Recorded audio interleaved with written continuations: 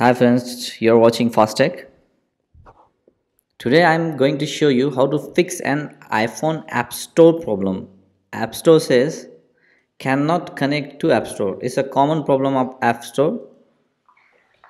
First you need to check your internet connection before fixing it. Website is working very fine. Now check once again your App Store.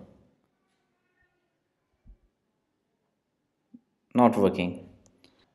To fix it, go in setting, mobile data, and scroll down. Check App Store button. It is off. Turn it on and check your App Store is working or not. Now here App Store working fine and properly like before. Thanks for watching. If you like the video, like it and subscribe the channel.